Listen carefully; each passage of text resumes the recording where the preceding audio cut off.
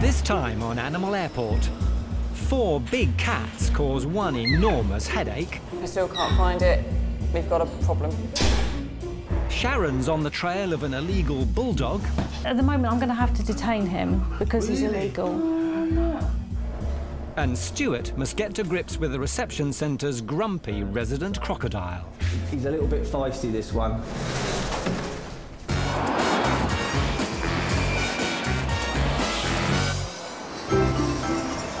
With nearly 500,000 flights a year, Heathrow is the busiest international airport in the world. As well as 65 million human passengers, each year around 40 million animals passing through the airport check in at the Animal Reception Centre, affectionately known as the Ark.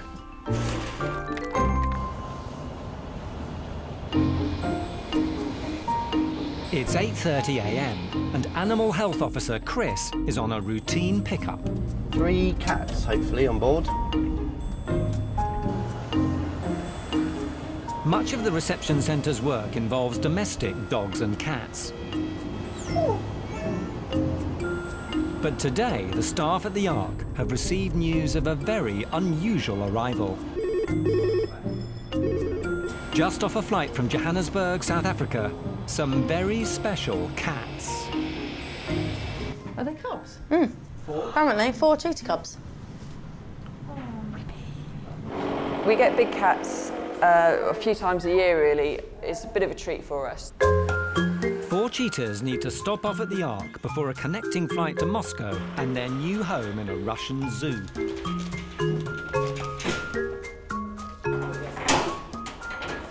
Wow, hello! Look at you! You are handsome. I've seen them before, but they are just beautiful. No, I didn't realise they were coming in at all, so to come in on shift and to be told to expect four cheetahs, it's quite special. The cheetahs are scheduled to fly on to Moscow in a few hours' time, but they need their IDs and paperwork checked before they'll be allowed to board their plane. Deputy Manager Susie tries a range of different readers in an attempt to check the cheetah's microchips. Trying to read the microchips through the boxes, which is a real long shot, to be honest, because the microchips are between the shoulder blades and the chip readers just won't scan at that sort of range through this material, it seems. But it's worth a try, because otherwise we're going to have to release them into this crush cage, and that's going to be slightly hazardous for us and also really stressful for the animals, so if we can, we'll avoid it. It's not looking good. At Terminal 4, Animal Health Officer Anna is off to carry out a routine check on a dog that's just made a transatlantic crossing from New York. We're on our way to a flight. We have an assistance dog, so we're going to go and make sure all the paperwork complies to the UK.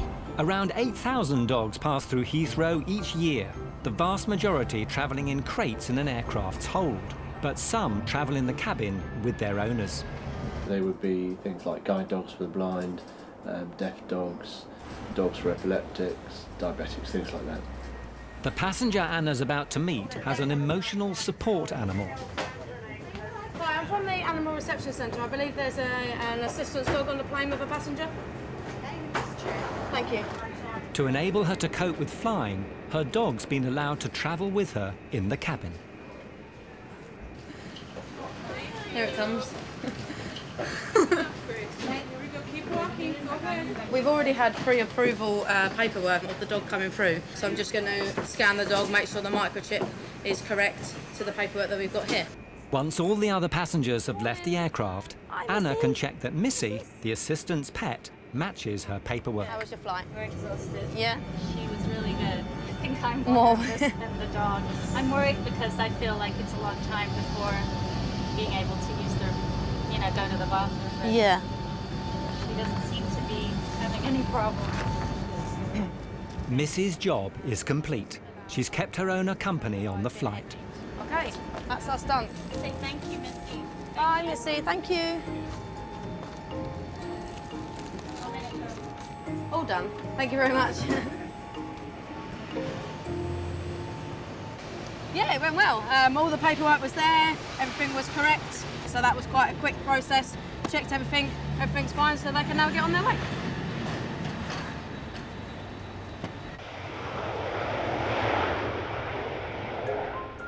It's not going so smoothly with the cheetahs. Deputy Manager Susie is still struggling to locate their microchips.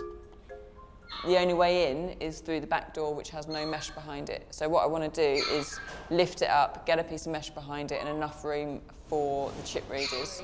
But we're going to need some body weight. Plan A, open the cages just slightly to get better access without letting the cheetahs escape. Oh, he's biting it. Is he biting it? He's literally playing tug of war with me. Plan B, Right, distract the cheetah with a second chip reader. OK, chew this, chew this. That's a very expensive microchip reader. I tell you what, it's not going to work 4 times. No. The problem we've got is that the cheetah is just grabbing and actually biting and holding onto the chip reader, and the microchip should be on top between the shoulder blades. So every time I put the chip reader in, he bites it and I can't get it over the top of his head. Plan C, see if a tin of dog food will be more tempting than a chew on the chip reader. This is kind of last-ditch attempt, anything to avoid getting them out, because it's stress for them and obviously it's danger for us. What's this? What's this? This is no average cheetah food. What's that? Bingo. 4A 444 94 Charlie 30. At last, some success. 1 down, 3 to go. Good girl. Good girl. But the dog food trick isn't working on all of them. Just can't find the microchip. This could take some time. Maybe they should try cat food. It's time for apprentice Lloyd to get his first lesson in crocodile catching. Normally, he'll go under his little bed and we can keep him in there to clean him out, but it's such a mess. We're going to have to get him out. So I thought you'd like to watch and see how we do it. Are you dog catching or am I? I will let you dog catch. And you're grabbing? And I will... Great, thanks. Where is he? This West African dwarf crocodile has been a resident at the Ark for more than a year. He's a little bit feisty, this one, so you need to be shifty on your toes. This crocodile was moved from a zoo because he kept fighting with another crocodile.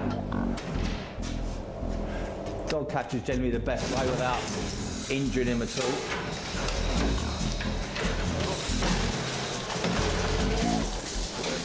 While he waits to be rehomed, he's used to train Ark staff and police in how to handle dangerous animals safely. All right, mate, whenever you're ready. Yep.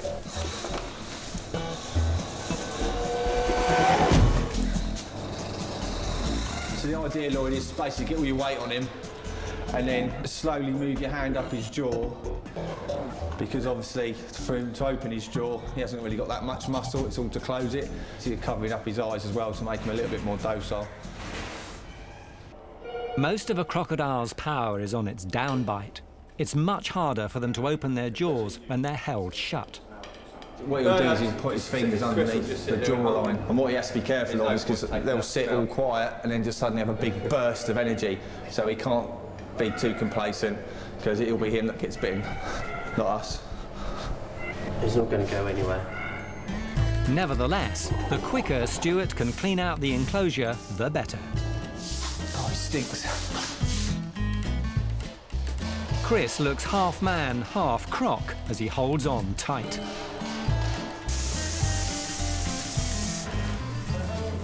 We're ready, mate. Releasing the crocodile is tricky.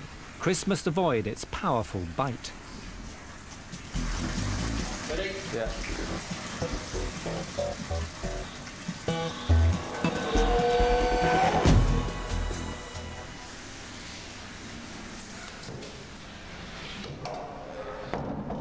Well, we didn't lose any fingers and toes on that one. No, it's good. All done? Clean out. Awesome, mate.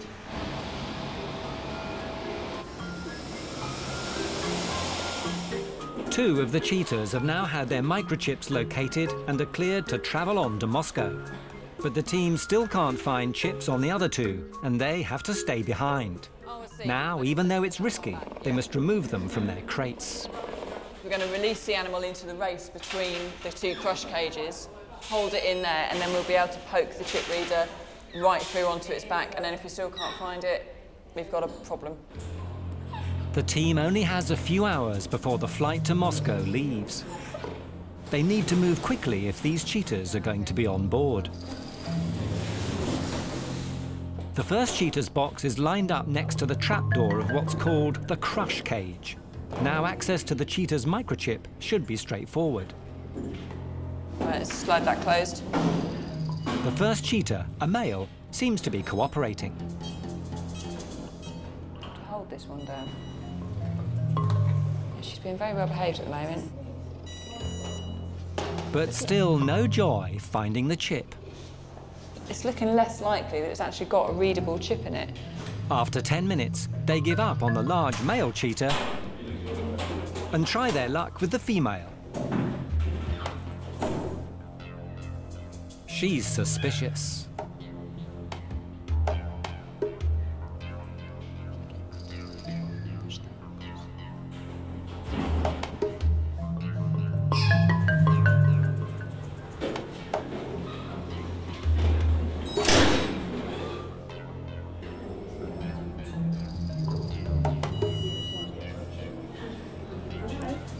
Susie searches every part she can reach, to no avail.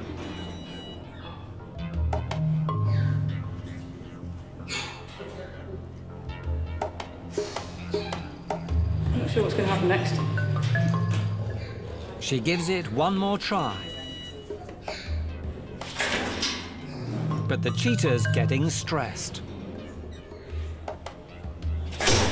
The last thing the team need is an angry big cat.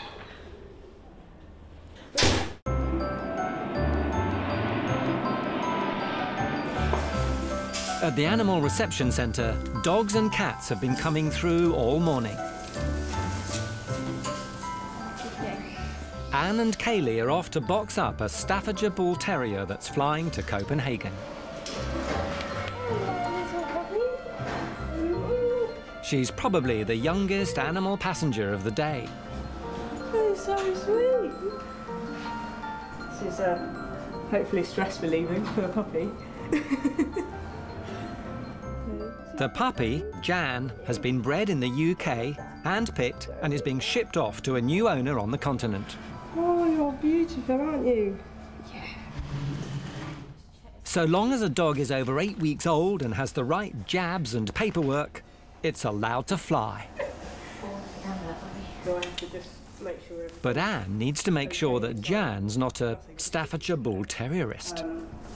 Do a hand search of the box to make sure that there's no bombs or firearms or anything in there. There's no hidden compartments or anything in the box, so she's ready to go in. Aren't you? Oh, there you go. Go on then. That's it, good girl. Nice comfy bed. Jan should have a comfortable flight and seems more than happy to leave. bye-bye, Jen. Which is more than can be said for the staff. Really sad, really sad. So sweet. I mean, we do get a lot of sweethearts in here, but some of the dogs are basically, they don't want to be handled. They just want to go in, sleep, and then go back out again. But when they want to be handled, it's just so fun. I love it.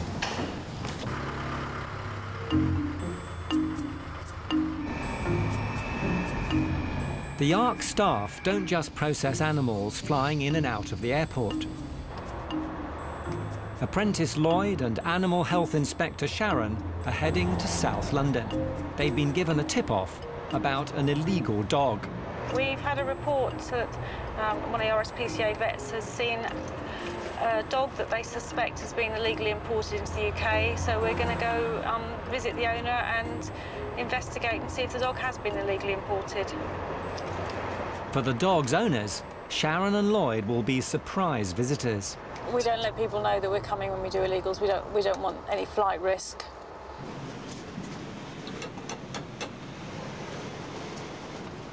My name is Sharon Edwards. I'm an animal health inspector with the City of London. Yeah. She told us about it. To Sharon's relief, the man is willing to talk. Well, how did you acquire this dog? I was looking at the internet. Yeah. This dog was advertised. And I liked the price, so I went and saw it once. I left her £60 for deposit. Yeah. And then a week later, I went with the rest of the money and I got the dog. Okay. So at the moment, we have to decide what's the best thing for the dog. For your dog. The owner bought the dog from a woman he didn't know and picked it up from a railway station. The dog is here illegally, because to come legally he would have had to have a blood test. Yeah, that's what the vet said. And he wouldn't have been able to come in for 6 months after the blood test. At the moment I'm going to have to detain him because he's illegal. You remain the owner of him at all times, okay? The dog's been brought in from Lithuania. Sharon wonders if there's a way of saving its new owners a large quarantine bill. Where'd you come from? Algeria. Okay. But the dogs didn't come from Algeria. No, I know. But sometimes, if there's a third country we can send them back to, it's a cheaper option than putting them into kennels in this country. I'm just trying to think of options to help you. No, well, you're not helping here at all. Okay, well. Because you know, so my £500 gone in a bin, basically. So I just burned the money. Because the woman, if she's coming to collect her dog tomorrow. The owner's less than happy that his dogs turned out to be an illegal import. Yeah, that's Can I just let the boys say goodbye to me? Do you think that's... I really think that's a wrong idea. If they can start crying now, I'm going to lose it. Lloyd, do you want to pop him in? I will come back and take a statement from you, a formal statement like the police take. I have the same powers as the police do under this legislation, so I will carry out a formal investigation. The family now faces a quarantine bill of several £100s. If they can't pay, Rex must either be sent back to Lithuania or destroyed. I think it's something that you need to talk about once we've left. Rex is officially detained.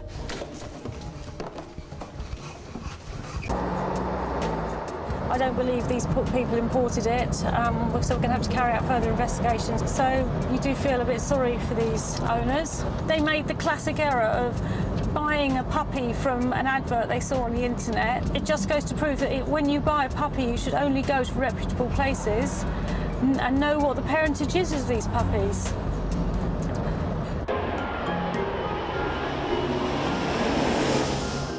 At the Animal Reception Centre, the situation with the cheetahs is becoming more problematic. The two cheetahs which should have gone on 12:30 are now not going because Moscow have not okayed it. So the nearest flight now is tomorrow morning at 8:40. So yeah, so it looks like we're going to have to release them, but I don't know where. Just a bit of a nightmare. Just leaving them in there for a minute. Yeah, I'm not doing anything with them. ARC manager Rob and animal health officer Stuart now face a real dilemma. They left here, got to the aircraft, and BA refused to load them because Moscow has said that they won't allow just 2 of the cats to go into Russia. They want all 4 to go together. They won't allow a split shipment, which is going to cause us problems. They've been in their boxes, well, probably over 48 hours now, so we're going to have to let them out. The only issue is we've only got 2 crush cages, which are the safe places to put them. They'll have to house 2 of the cheetahs in cages which aren't designed to hold them. Some cheetahs can be safe enough to handle, but which to choose? Just in case it doesn't go right. With their claws, they don't retract these claws, they stay out. So even a playful slap from them will cause injuries. And obviously they've got huge canines, because they used to be taking down young gazelle and stuff, so they are quite formidable if they want to be. I've had reared cheetahs before, and I've nursed them all the way up to adulthood, so most big cats I've got some experience with. These big cats could take Stuart well out of his comfort zone. Rex the Bulldog is back at the ARC. Sharon's assessing the options he now faces. If his owners can't afford the cost of quarantine, they may have to give up their ownership. Rex's future is uncertain. If nobody will come forward and pay for him to go into quarantine or re-export him back to Lithuania, then we have no option other than to order his destruction. He might be euthanized. We don't like to euthanize anything. It was always the last resort, but sometimes it's the only option left to us. In a few days, a decision will have to be made.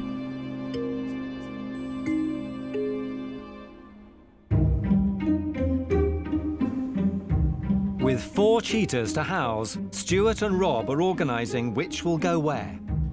They need to keep the most dangerous ones, including this female, in the crush cages designed to house challenging big cats.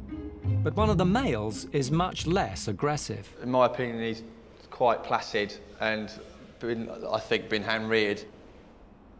Stuart's decided the large male will be the easiest to move, but it's risky. You'll have to walk the cheetah across the room to the other cage. They prepare for every eventuality. Rob's going to have a broom for me, and we've got a CO2 fire extinguisher, which will scare him anyway. I've got the fun job of putting the lead on him. I've got a broom, just to sweep up the pieces. On my pieces. Come on, mate.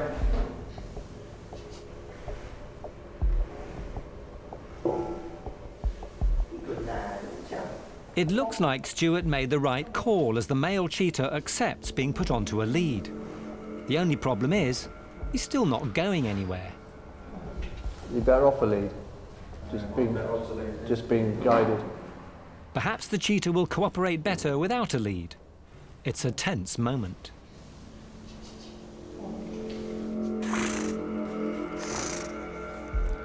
You're a good boy. Yeah.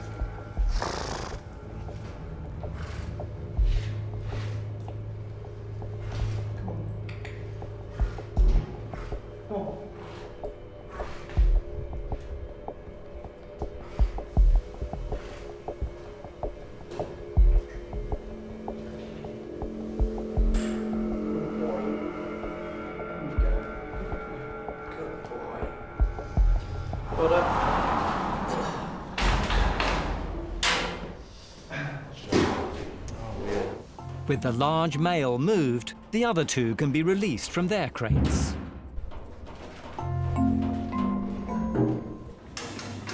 And down again, lovely. Good boy. Right.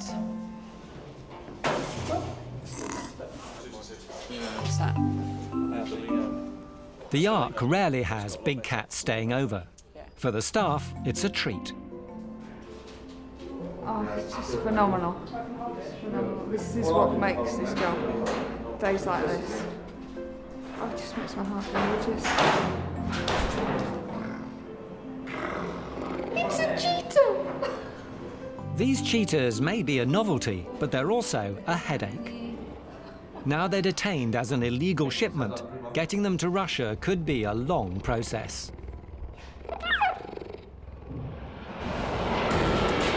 There's good news for Rex the Bulldog. A charity agreed to pay his quarantine bill, and after 4 months, he was reunited with the family that bought him.